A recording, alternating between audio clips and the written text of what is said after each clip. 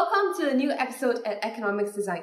Today we're going to talk about one of the infrastructures in building Web3. And we're going to go a bit nerdy to talk about what DNS is, Domain Name Service, and Handshake Protocol, which is trying to decentralize domain name service.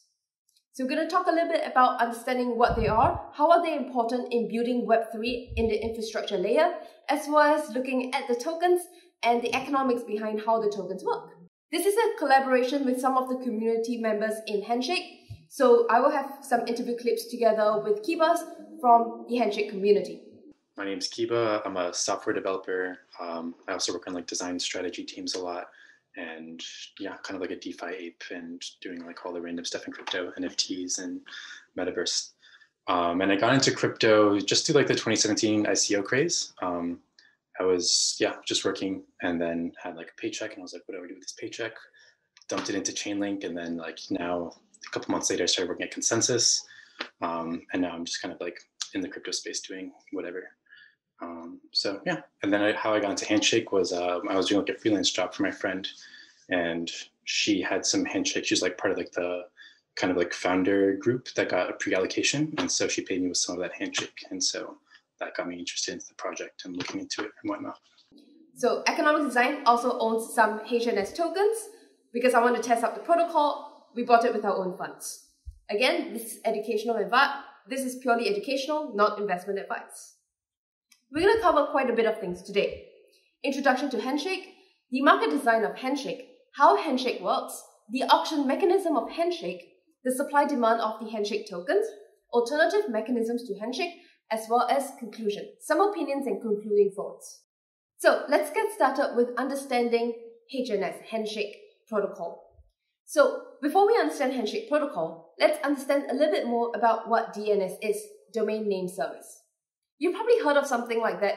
Go to your computer, type your IP address as 8.8.8 or 0.0.0, and you can get access to different things. Well, that's exactly what DNS is. If you go to Instagram or you go to TikTok, you can find people's usernames. And what DNS is basically to attach a username to every individual. And in the computer world, every individual will be a server or a computer or one of these machines. And these machines they have names, but their names are in ones and zeros. And nobody understands that. Nobody speaks that. So domain name, like DNS, is basically to give every of these machines a username. And these usernames can be like ethereum.org. It's one of these website links. So that is what DNS is. Yeah, exactly. Awesome. In blockchain, it's all about decentralizing things. So why do we have to decentralize DNS? I like the fact that my Instagram has the phone book, or the Instagram has the list of everyone to find. And that's good enough. Yeah. So DNS is already fairly decentralized, but there's different types of decentralization. So I'd say Handshake is coming at the kind of political decentralization of the DNS system. So DNS is geographically distributed. There's multiple different ways to actually access domain names. So what Handshake is decentralizing is basically the entire domain name system is controlled by one entity called ICANN, or also IANA. But Handshake is trying to turn that kind of entity into a protocol. So you no longer have to go through all these steps and bureaucracy and applying, and maybe they just don't like you personally, or maybe they have conflicts of interest with another corporation that they're invested in, or what have you. Handshake just makes that all a protocol. So it's whatever, credibly neutral as to who gets what domain names within the system. So considering that I can just go to one of these Google domains or something to buy a domain name,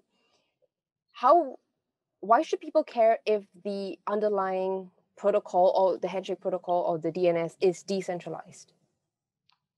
Yeah, so there's a lot of security benefits from what Handshake does. So I'm working on a graphic that kind of explains all the different ways that you can be attacked within the DNS system as it exists today.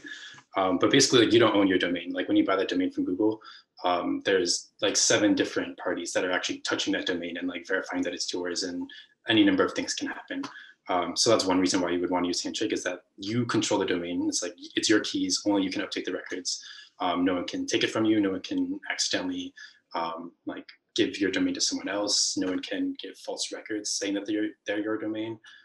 So there's a ton of security benefits from Handshake, as well as the identity aspects, kind of as you mentioned before. Like you can own your domain or your name across multiple different platforms at this point. So you can log in with your Handshake domain into Facebook or into Instagram, and now you have this like unified identity across all the different applications that you use. Awesome. Why should we care about that? Because that's something that is by the internet, that is working right now. And we talk about how Handshake is building the infrastructure of Web3. So what is it actually and what is it doing? Good point.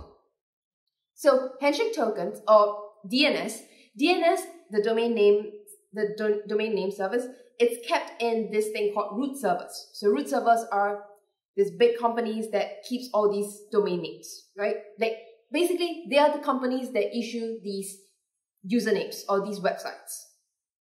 So what they do, so the websites are like your .com or .tv, .org, .edu, .design. And they keep that. I think there are about 18 of these root servers all around the world. So it's kind of decentralized, but considering that the entire internet is basically governed by this 18 big servers, that's not exactly very centralized. And if you look at the map, you see that the root servers are mainly just in the US or mainly in North America. That's really not decentralized.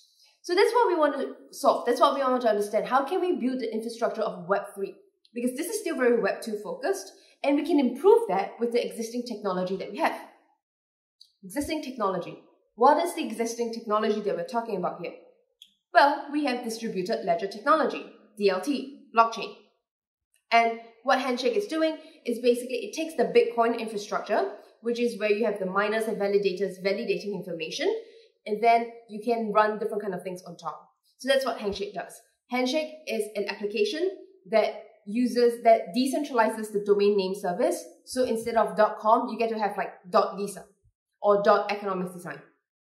And that ownership will be distributed because everyone can own that, number one. And number two, the validators, these servers that you see all around the world, mainly in North America, now these servers are basically your validators using the Bitcoin infrastructure. They're your miners, and they will help to maintain and upkeep the system.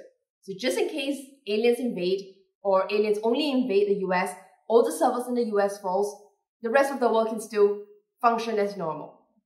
So that's the idea. And this is very important because it is the base layer infrastructure for Web3. And if you think about it, the internet was created as an open source, free for everyone, free to use infrastructure for everyone who wants to use it. And the fact that you have these root servers in the hands of specific people, it's not decentralized at all. That doesn't go well with the idea, the main fundamental philosophy of the internet. So that's Handshake. And we want to understand the economics design behind Handshake. And I want to focus a lot more on market design, which is the digital environment where the tokens and participants exist in. From there, we can understand a little bit more about what the Handshake token is for, or how will the Handshake token help to facilitate everything. So there are a total of 2,040,000,000 Handshake tokens out there. It is distributed or divided into 43.3% free open source software contributors. So these contributors, the 43.3%, it's basically airdropped free money to developers on GitHub. And they need to meet certain criteria, but basically those criteria show that this software developer, this engineer, this person working on free open source software is part of these Web3 infrastructure. So we want to reward them. We want to show appreciation to them. And we do that with airdropping tokens to them. So the people who meet the criteria get to go in and collect free tokens just because you're contributing to the entire space. So I think that's good. The other thing is, the other big one, which is 1/3 of it, goes to mining rewards. Remember I said that the basic underlying infrastructure is still like Bitcoin? Yeah, so it means that for any transaction that goes, you need people to be validating. And when the people validate, how are you incentivizing them to validate? You give them rewards. So you give them mining rewards. And the rewards half every 4 years, just like Bitcoin. It's really the whole Bitcoin infrastructure, just that they built a different kind of use case than Bitcoin as a payment. So that's how it works. And 33.3% is given out to people in the mining rewards. Then you have 5% to the development contributors. So there are some core developers, if I'm not wrong, that's contributing. Then you have 5% to certificate authorities. So remember, we have this big servers around the world. Then you have big internet providers or big people, big websites around the world, like google.com, facebook.com. And they get to keep in this handshake system, they get to keep their .facebook or .google or .twitter. And so part of 5% of these tokens are set aside to give to these people. So if they come on board and they say that I want to have a .facebook, and this is Facebook coming on board saying that I want to have a .facebook, then they get to unlock that for free, and they also get some handshake tokens. So that's the idea. And 3.3% goes to non-profits and other kind of open source software. So it's really trying to foster and reward and return this value that is being created in the handshake protocol to contributors, to developers, to users of the system, and trying to make everything open source, trying to make everything distributed and decentralized. I think there's two main reasons. One is that the entire internet is kind of built on open source and like those ideologies and everything like that. So it's kind of like giving back to the people that this project kind of is based on at like a fundamental level. Like the internet and what we use today wouldn't exist without free and open source software. And then the other side of it, I think, is also that the more value that you can give away to other people, the more value that you can kind of generate and have people contribute back to your protocol. So the reason why they gave so much, 70% of the supply, is that if some other protocol comes along and gives more of their supply to the developers or to other people, then that protocol is more likely to succeed because now more people have a vested interest in it. So I think that's also another reason why they gave away such a large portion. So how does Handshake work? Firstly, you will have your own mining consensus. So as I mentioned, it's basically just like Bitcoin. It is really a copy-paste of Bitcoin's core code with some additions. And it has its own mining consensus. So in Bitcoin, whenever I send a transaction to someone or someone sends a transaction to me, there's a bunch of people trying to solve the puzzle and confirm that transaction. That's called mining. In the same way, you have that kind of system in the Handshake protocol, in the Handshake network, and these are their own miners and validators, mining, validating the transaction, and they're rewarded. So that's the consensus mechanism. And now, for the supply and demand of the token HNS. How does the protocol increase in supply? It is through block rewards. So every 10 minutes, 2,000 Handshake tokens are being released into the system to the different miners that validated the transaction. And the current inflation rate, the current rate right now, is 7.7%. It halves every 4 years. So that's the main way that the main active way that it's increasing the supply. The second thing is, remember I told you that 5% of the tokens are kept for certificate authorities. So that's where these are big players. And if they decide to come on board to Web3, they're incentivized to do that because they get to receive the Handshake tokens for free. So it's one of the ways to also pull and drag people from Web2 to join Web3. Then how is supply reduced then? Yeah, Handshake's kind of all about burning, actually. So every time you buy a domain, the money doesn't go to anyone.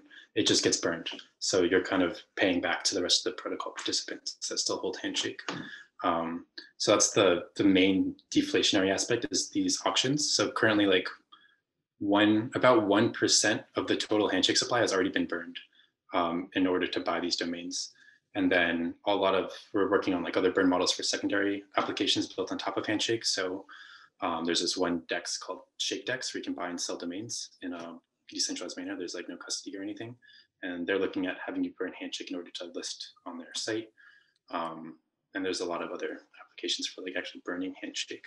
And yeah, so it's mostly a deflationary token. There's a pretty limited inflation rate from the miners. And we don't know when or if any of these like airdrop tokens will ever be claimed and come into circulation. Oh, interesting. So instead of paying transaction fees to the system doesn't make any money. It's just not for profit. And the system just burns these tokens that's used for any purchase within the system. Yeah, you still pay miner fees to mine your transactions. But as far as like actually buying the domain, that money gets burned. It doesn't go to anyone. So how does Handshake work? What is this auction mechanism that is being used? So auction mechanism in the tokenomics framework, that's under mechanism design, and that's under bargaining protocol. How do you bargain? How do you get price discovery of these domain names? As I mentioned, I went to bid for economics design and my name to show you how it works. And the auction mechanism is very fun. It's this thing called the Vickery auction. So the Vickery auction it's a very robust mechanism, a very robust auction mechanism where you're able to allocate the asset to the person who has the right, who has the highest value of the good. And so, to give you an example, let's say I have a camera here, okay? And how the auction works is that for the camera, I'm going to bid $1,000, and someone else bids $2,000. And who wins? Well, the person with the highest value. So the other person who bids $2,000 wins the auction. But how much do they pay? They pay the second highest, which is me, my bid, which is $1,000, and they pay $1,000. So I don't want to go into the math of it. If you're interested, let me know. I can share a little bit more about how it works. But in general, because of this mechanism, the person who bids will always bid the true value, and then we're allocating it efficiently to the right person who holds the highest value of the goods and paying at the second highest price. So that's the idea. So when you go to Namebase, which is the way to buy domain names from Handshake, when you go to Namebase, you bid for these domain names. You can have open bid and closed bid. You bid for it, and it takes about 5 days for it's open and anyone can bid for it. And after that, the bid closes and the domain name is awarded to the person with the highest value, who values it the highest and pays the second highest price. So that's the Vickery auction. There are a lot of other decentralized DNS systems out there. So for example, there's Unstoppable Domains, there's Ethereum Name Service, and now there's Handshake. So what would you say is the difference between these three different protocols? So they're all generally attacking different layers of the stack, I would say. So Handshake, we're only concerned about the root zone, which is basically, as I said, like more about this like political decentralization than anything. There's a lot of like economic efficiencies and like security stuff as well. ENS is much like lower on the stack. They're more about like managing your subdomains and like providing more utility to domain names in general. So technically they could do what Handshake did, was like make their own root zone. They're not doing that. They're right now using ICANN's root zone, which is also the same as Handshake. I should mention that. Like Handshake's root zone is also ICANN's root zone. It just opens it up to be more accessible to other people. And so ENS is more about like the subdomains, like everyone has their whatever .eth, and they use that to send Ethereum to each other, tokens to each other. So ENS and Handshake are actually compatible. You can use them together.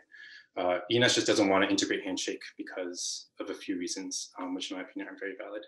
And then Unstoppable Domains is kind of probably like the most illegitimate domain project, I would say. So the problem with Unstoppable Domains is that they like made their own domain, like .crypto, but it's not attached to a root zone. So it's not accessible from the internet at all. Like there's no DNS system to resolve .crypto. And more importantly, like ICANN or Handshake, they could have their own .cryptos, which would supersede anything on Unstoppable Domains. So it's kind of like an orphan that's just kind of like on its own over there doing its own thing, but it's not attached to anything. So that's kind of an issue. And yeah, kind of the same thing for .eth actually, but .eth is like less of an issue. So some concluding thoughts and some opinions. Firstly, I think Handshake protocol on its own is important because it's building a decentralized infrastructure. It's working together with the current certificate authorities out there and the current servers out there to find a way to match the existing domain names out there and allowing anyone to create their own domain names. And I think that's a very important part in the underlying layer of this technological infrastructure or the internet infrastructure. Because Web 3.0 is all about decentralizing and distributing these benefits to anyone who wants to get access to the benefits. And so this is an important infrastructure to be building.